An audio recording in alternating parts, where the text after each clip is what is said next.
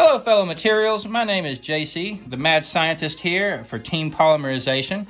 We're here with a box opening today with King's Court. We got a bunch of really exciting, common and uncommon cards that we will have a good time with today. Or of course, wanting one of the Pharaoh's rares or even collector's rares. I'm not very lucky, but let's see what we can get pulled out today.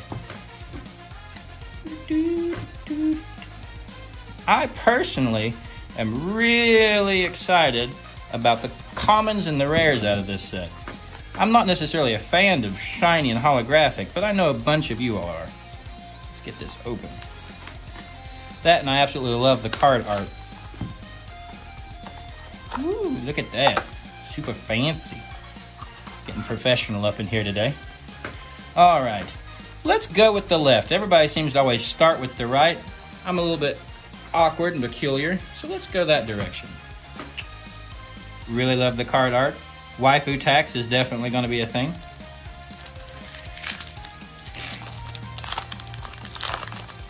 Ooh.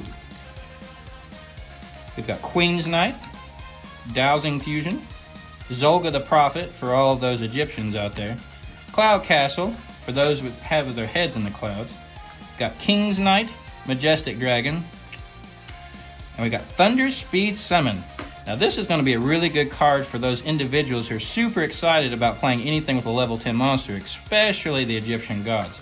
We'll just set that right there. Second pack on the left.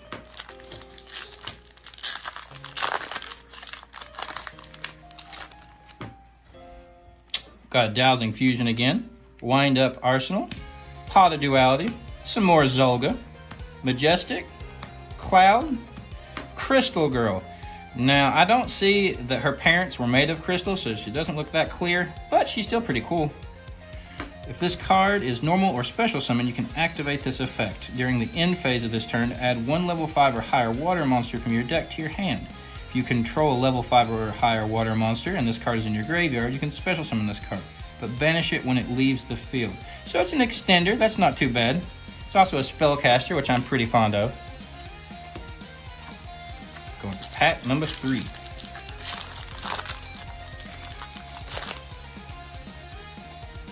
We got some Utopia, some Hope. We got some Stardust. Arcana Extra Joker, a nice reprint for those who don't want to spend a lot of money. Pendulum XC. Ties of the Brethren. We got some Wicked Eraser for some wicked mistakes. And Face Card Fusion. Now, I'm not as fond of the art on this card, but it's still really cool. Look at that, it looks really nice. Pack number 4.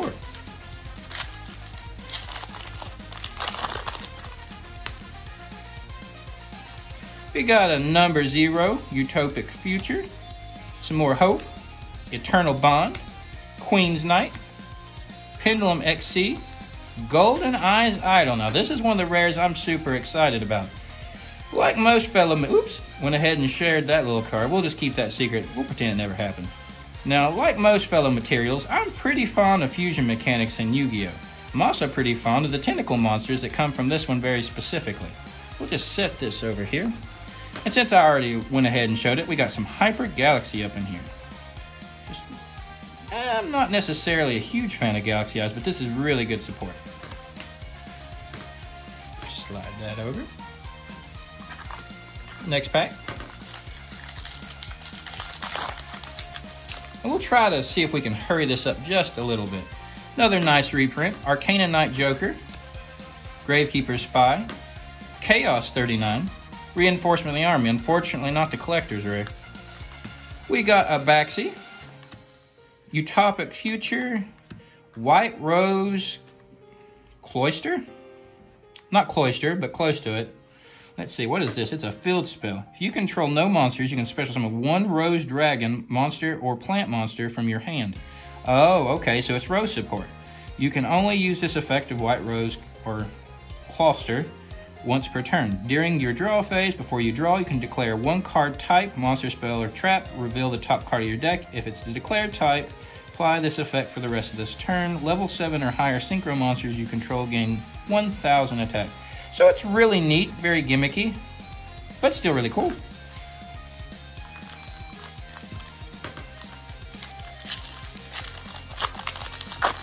I won't lie. Looking for collectors rare specifically for a very, very interested individual. We got ZW, Ultimate Shield. We got the Bunny, Rescue Rabbit. We got some Dreadroot, Constellar Promethea M7, Stardust, another Spy, and whoop, Magnet Induction. Now this is a very good card for magnets. If you control a Magnet Warrior monster whose original level is 4 or lower, special summon one level 4 or lower Magnet Warrior monster from your deck with a different name than the cards you control. Also, for the rest of this turn, after this card resolves, Magnet Warrior and Magna Warrior monsters you control cannot be destroyed by battle or by your opponent's card effects. You can only activate one per turn. This is really good support for a very gimmicky archetype, but I think it's going to do really good. Well, we can get the pack.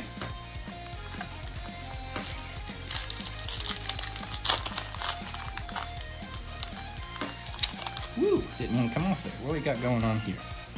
Queen's Knight, Duality. Well, we've officially got all 3 Wicked Avatar, or / Wicked Gods, Wicked Avatar. ZW Eagle Claw, Rescue Rabbit. Infinite cards, if only. Ooh, we got Joker Straight. Now this is really, really good for the card set. The face cards anyway. Let's see. Discard 1 card, special summon 1 Queen's Knight from your deck, add 1 King's Knight or Jack's Knight from your deck to your hand, then immediately after this effect resolves, you can normal summon 1 monster.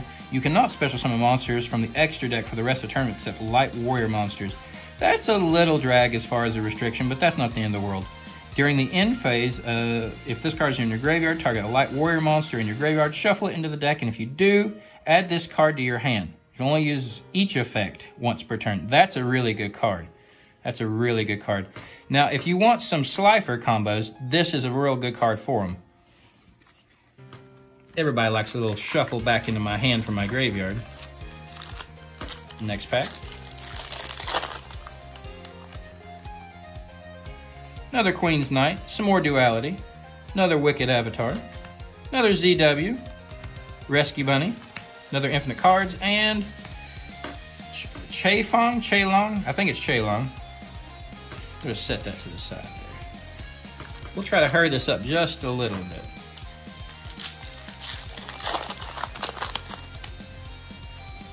Got a Spy, Utopic Ray, ZW Shield, Pendulum Transfer, Duality, Arsenal, Scrap Twin Dragon. Now this was sitting at a little bit of a price tag, but anything it had as far as a price tag now is gone. But pretty decent reprint.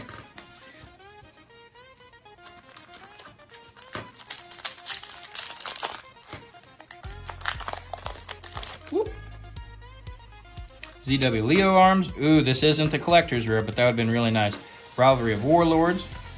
Pendulum Transfer, another ZW, another Golden Eyes Idol, Wicked Avatar, and Fortune Tune for everybody who wants to run Zeus and be a prick. Here you go. Let's see what we got going on in here.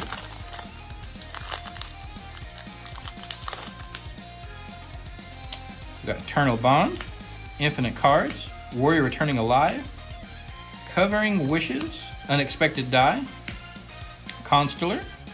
Ooh, we got the Triumph Joker. So we got the waifu tags here, not in collector rare, but this is a really pretty card. See if we can get a nice little focus on that. There we go. If this card is in your hand or graveyard, you can send 1 Queen's Knight, King's Knight, and Jack's Knight from your hand and or face up from the monster zone to the graveyard. Special summon this card. This card gains 500 attack times the combined number of cards in both players' hands. You can discard 1 card, destroy all face-up cards your opponent controls with the same type, monster, spell, or trap, as the discarded card. So this is pretty gimmicky again, but still it's really nice for a board wipe if you happen to be going against a bunch of continuous traps or continuous spells, but mostly it's a monster wipe. Still really pretty. Alright, we're almost done with the left side.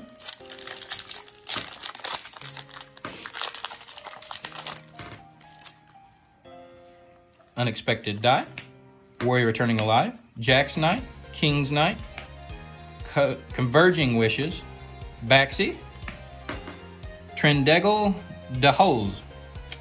Now, I am a fan of tentacle monsters, and that's exactly what this is. Fiend Flip Effect. Flip. You can send one spell/trap card from your deck to the graveyard. If this card is sent from your hand or deck to the graveyard, you can target one Trendangle monster in your graveyard except Trendangle Daholes. Special summon it in face down defense position. You can only use each of the preceding effects of Trendangle Daholes once per turn. That's weird wording on a card. Trendangle's link monster that used this card as material can make 3 attacks. Now that's really neat. There's a very interesting combo I've already got going on in my head with that one. All right, right side, boys and girls.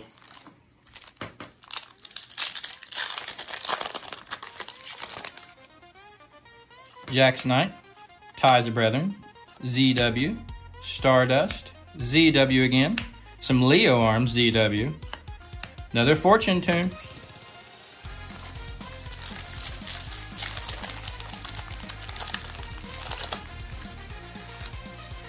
another Prophet, Unexpected Die, some more Eraser, Tornado Bringer, Dowsing Fusion, some Dreadroot, and Joker's Wild. Now this is another card that has some really pretty card art. During the main or battle phase, send one spell card from your deck to the graveyard that specifically lists all of Queen Knight, King Knight, and Jack's Knight in its effect. Become that spell's effect when this card is activated. During the end phase, if this card is in your graveyard, target another light warrior monster in your graveyard, shuffle it into the deck, and if you do, add this card to your hand. More recursion, but a really nice card. Easily one of the better cards out of this. And it's not the rarest.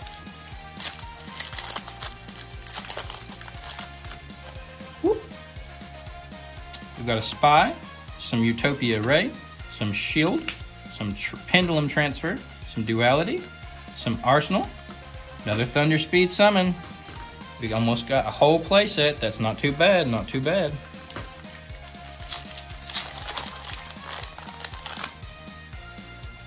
Another Pendulum Transfer, Eagle Claw, King's Knight, Utopia, Zen Arsenal, Infinite Cards, Face Card Fusion. Well, if we need a playset, we're getting ready to be halfway there.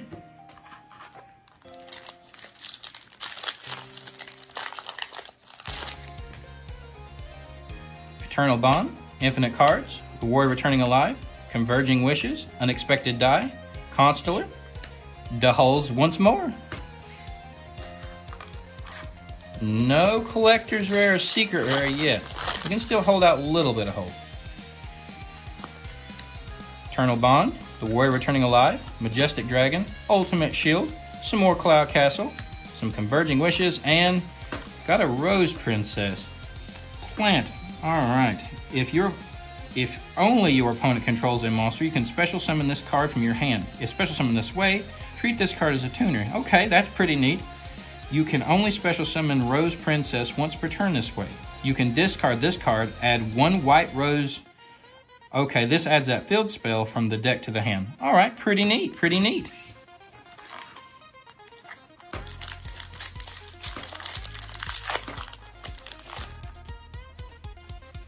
Queen's Knight, Dowsing Fusion, another Prophet, Cloud Castle, King's Knight, Majestic Dragon, and Court of Cards, another really neat card. I love the card art on this. Absolutely gorgeous. King looks pretty chunky right there, won't lie, those thighs. I thought Queen's Knight was supposed to be the one that had the junk. Alright, if you control no monsters or only control Queen's Knight, King's Knight, and or Jack's Knight, you can special summon one Queen's Knight, King's Knight, or Jack's Knight from your hand or graveyard. You can banish up to one each Queen's Knight, King's Knight, and or Jack's Knight from your hand and or graveyard. Draw the same number of cards that you banished. Really gimmicky, pretty neat. I wouldn't say it's the best of cards, but I will say I love the card art. Getting close to the end.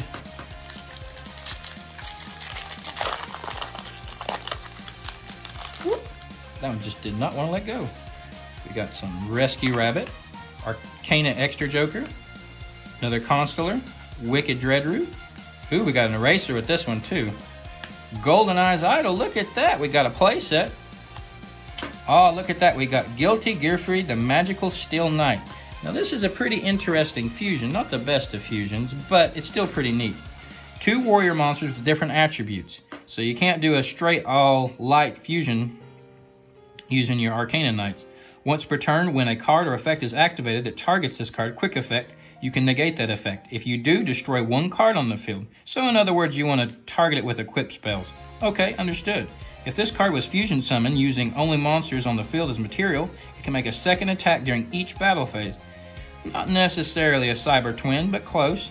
Once per turn, if this card battles an opponent's monster during damage calculation, quick effect, you can banish 1 spell from your graveyard. This card gains attack equal to half its current defense until the end of the turn. So a little 800 bonus. It's not too bad, but really cool card.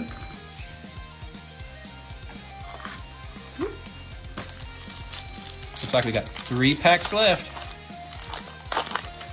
Now if they'll just open up for us. That's what she said. All right, we got a Utopia, a Stardust, Arcana Extra Joker, Pendulum XC, Ties of the Brethren, Wicked Eraser, and Hyper Galaxy.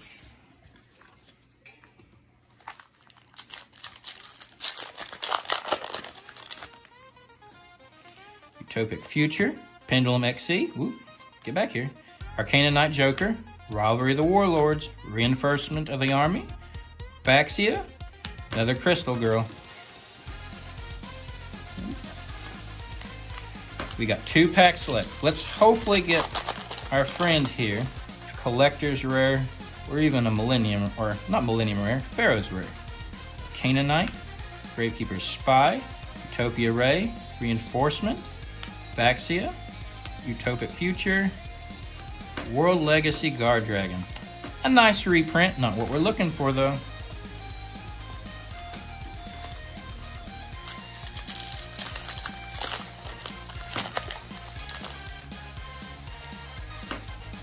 Okay, here we go. Jack's Knight, Ties of the Brethren, Tornado Bringer, Zanglong, Eagle Claw, Leo Arms. Ah, we got an XC Hyper Cannon. Well, it's not what we want, but still pretty neat card, so I'm going to go ahead and give you the rundown of it. You must control an XYZ Dragon Cannon or a fusion monster that lists XYZ Dragon Cannon as a material to activate this card's effect. This card's effect depends on whose turn it is. Now that's different. Your turn. You can target one of your banished Union monsters, place it on the bottom of your deck, and if you do, draw a card. Okay, little draw isn't too bad. Your opponent's turn. You can discard any number of cards that then target the same number of cards your opponent controls. Destroy those cards. Well, that's an effect, all right. That's one way to pitch a whole bunch of cards if you need to empty your hand, but targeting is not necessarily what we want these days. Well, this is what we got today, fellow materials. I hope that you remember to like and subscribe. Don't forget that we've always got some interesting events going on here at Team PaulMerization, and we hope to see you again soon.